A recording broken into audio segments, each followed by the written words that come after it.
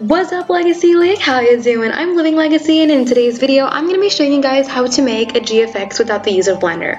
Now I know that a lot of people find Blender extremely hard to use, and I want to show you how to make it without Blender. So this is not my idea originally. I found this idea from a YouTuber called Elish Q, which I'll leave a link to her channel in the description box below to check her out. And I'm going to show you guys an example of some of the GFXs that I've done.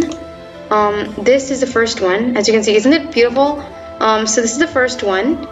Then this is the second one. This is my very first one that I did. And it still looks pretty good, doesn't it? I always put some sort of text because it makes it look a little bit less empty. But what we're going to do is you're going to go to develop and open up a base plate. Once you're in here, you can like move around and stuff. So we're going to make a little GFX right now. Alright, let's see. Has this worked yet? Nope. Alright, so I've already opened up Roblox Studio right now. And Roblox is a lot easier to use than like Blender and other apps. The app that we're going to be using today, other than Roblox Studio, is already inbuilt in any Windows computer. So first what you want to do is you want to go to plugins and you want to go to load character. If you don't have this yet, you can just search and load character in the search bar in Roblox home and go to library, and you can find load character in the plugin section. You're going to click on this and it says already pro. What you're going to do is you're going to okay, and we're going to put in your username. I'm not going to put my username because my character itself looks really bad. So I'm just going to put a really well-known GFX creator's username, Maddie. You know what, actually I might put my own because maybe, I don't know. I'll try to. Okay, so let's just wait for my thing to load up. Oh wait, I don't like my new character. I changed it and I hate it, so I might have to change it back again. Let's just put Maddie. Alright, we're gonna press spawn R15. If your character is like very thin body, like the woman package, then you're going to have to press spawn R15. And if it has a blocky character, then press spawn R6. Okay, so as you can see, this is Maddie's character. You're going to see over here on the side, you're going to click on the name and you're going to press backspace and press enter. Then her name on the top will go. Now the GFX that I'm trying to make is like a bridge. So I'm going to type in a white bridge. Alright, so let's just take in a white bridge right now. Let's just find a good bridge that I like. This one. Let's see. Yeah, I guess it's an okay bridge. So I think this bridge is fine. To be honest, it's really small, but what about this one? Oh, that one's really bad. I don't like that. I think I'll take this one. Okay, so where is Maddie? Alright, so what we're going to do is we're going to click on this, click on home, and click on move. Make sure the collisions and constraints are off because that will make it move really, really smooth. Okay, so what we're going to do is over here. Also, like in Alicia's video, I'm probably pronouncing it so wrong, but I'm doing it a little bit more different. Like there are slight changes and a slight new things that I'm introducing to it. But we're now going to click rotate, and we're going to rotate it so that it stands like this. I'm just going to move it a little bit more up because, yeah, okay. We're going to click it over here, and we're going to put it over here, and there we go. So now I want one of her hands maybe to hold the bridge or something. I don't know. I am very bad at doing that stuff, but what we're going to do is we're going to click over here, open, and you're going to click on the, I'm going to first move the head a bit.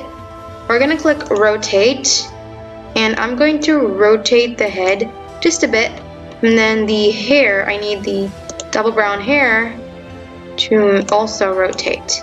There you go.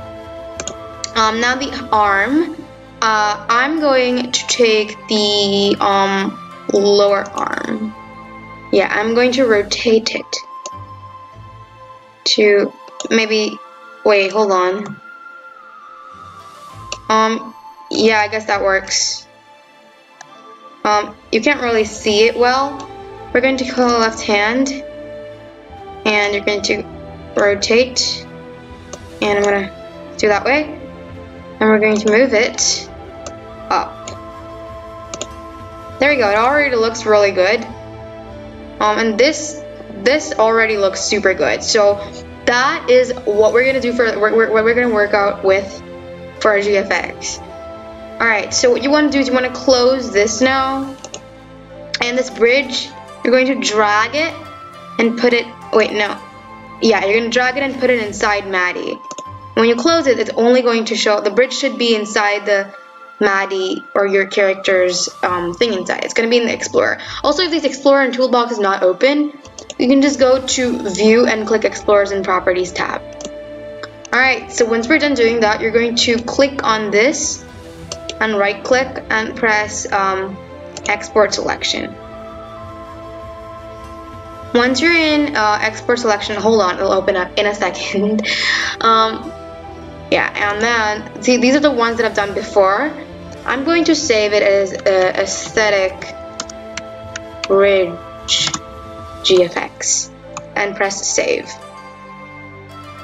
And then it'll say at the bottom of the screen, it says Export Selection. Now we're done. We can maybe close this up right now, but now what we can do is we can just go ahead and open up an app. This app is called 3D Viewer. So just click on like the search bar at the bottom of any Windows computer. It should be there. We're gonna click on 3D Viewer. I mean, no, it's not spelling right. I spell so bad. Okay, wait. 3D Viewer. Alright, you're gonna open this up. Press Open.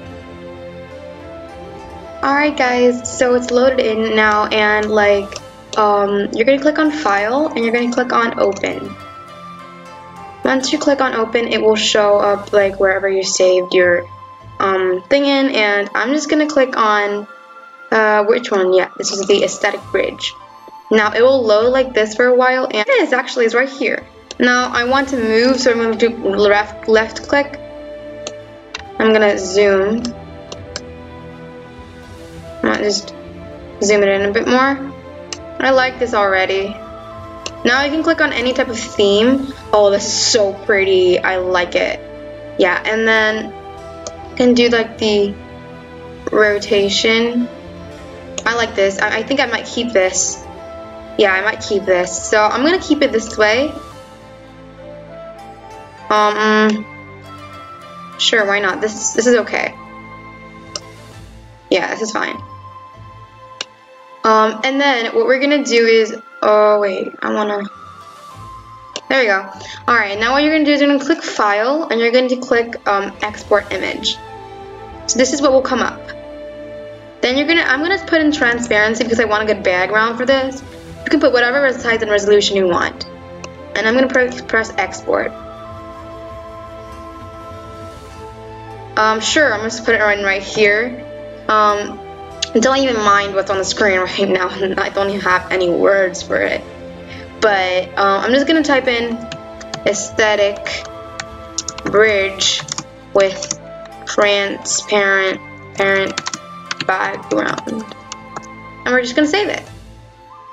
And now that it's saved, you're going to go to your Pixlr, and you're going to click on Close. I'm gonna click on Close because I want to press Open Image, and we have this. I like this a lot more. Yes, a little pixelated image, but doesn't really matter for me. I'm gonna click Image to find the picture that I saved, and just resize the image until it like matches your thingy. I'm just gonna make it a little bit bigger.